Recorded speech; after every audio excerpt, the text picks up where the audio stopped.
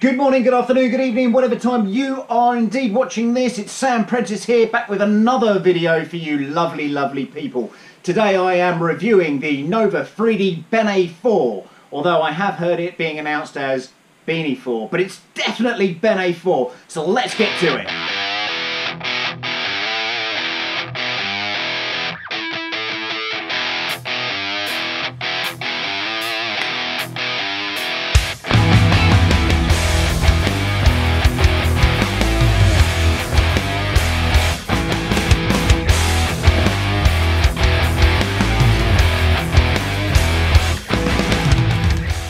And here we are back again with the Nova 3D Bene4 resin printer. This is the resin. It's called Nova Stan.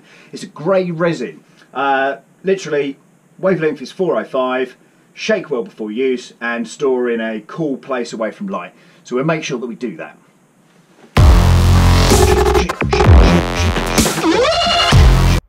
So while I waffle on in the background here, the Bene4 has a build volume of 130 by 70 by 150, which is a snot bigger than the Mars. The Bene also has a slightly larger display screen at 4.3 inches, but what I was most impressed with is the Wi-Fi connectivity, which just works, as you would expect it to. Nova's 3D comms back to me have been amazing, boasting a 24-hour support line. I'm guessing that's one of the reasons why they are currently sold out on the UK Amazon site. The flip cover is very good and very functional. I can see that tipping it back would be a better option than having to remove the lid and put it down somewhere, especially if you have limited room to move. The printer doesn't make that much noise, and I had to check it a couple of times to make it sure that it was working. And of course it was. But comparing the noise of a normal FDM printer to this is just a totally different animal. The all-metal resin vat is really good, but my only criticism would be having level measurements inside the vat so you know where your levels are. There are small pins in the bottom of the vat which basically slot into place. There is no snapping mechanism on this printer, unlike some other printers. Well, you're certainly no fools, and I don't need to show you how to take a 3D printer out of a cardboard box. But inside this box you do get a pair of snips, a couple of pairs of gloves, a shiwi, a funnel, you get a manual, hair products, that's a spray bottle for alcohol.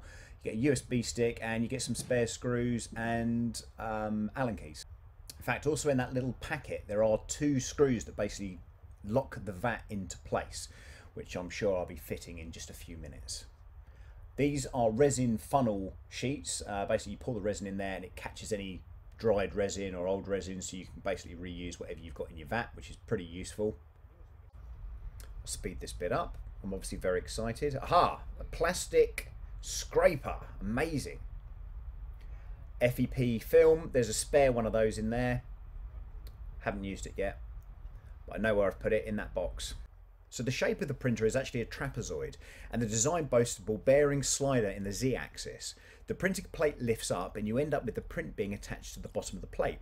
This plate, of course, is detachable via a lead screw. This slides towards you. Leveling the bed is made easy by removing the vat, inserting a piece of paper between the build plate and the bed. You lower the bed down in the settings and continue to lower until the paper doesn't move. You'll see here in the background now that I'm actually testing the LED display, which works perfectly, of course.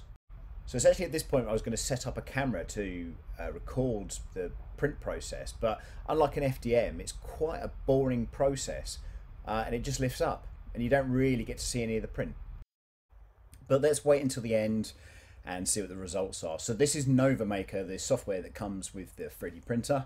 I'm just dragging and dropping an image. This is a power coupler, and my job now is going to be changing this around and moving it around so I can get it into an orientation where I'm happy where it's going to print, and then also add the supports. I'm no means an expert on this, so it's really good that Nova 3D have made this so user-friendly and easy to navigate. So I'll just keep messing around with this for a few minutes, moving it over. You put it on a slant, as I've mentioned before, so you don't get the suction cup effect. And just lift this around and move him up. And as I said before, you can literally export this straight from your laptop, wherever you are, or your desktop, straight to the 3D printer, hit the button, and it's ready to go. So moving on now, we're going to move him up slightly. Moving him around, a few corrections with the orientation there, just so he's off the ground, as you can see.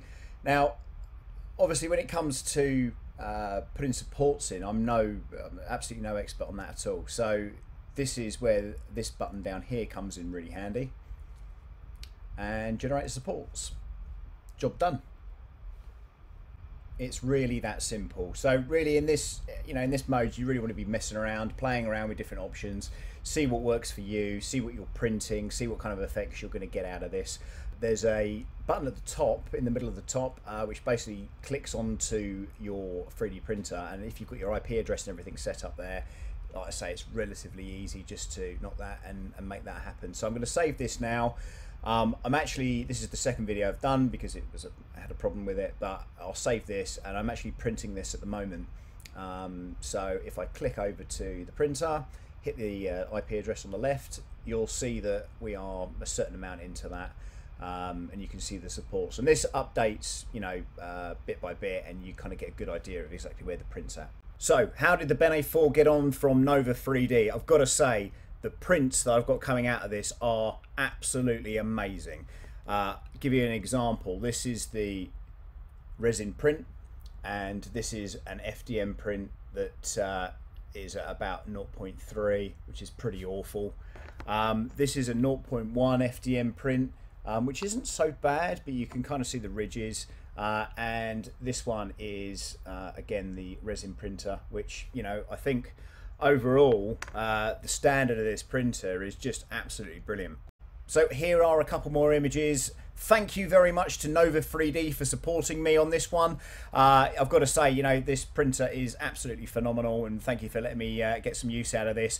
We are building a 39.1% track droid, so please follow my progress on this channel, click and subscribe, and we will see you next time.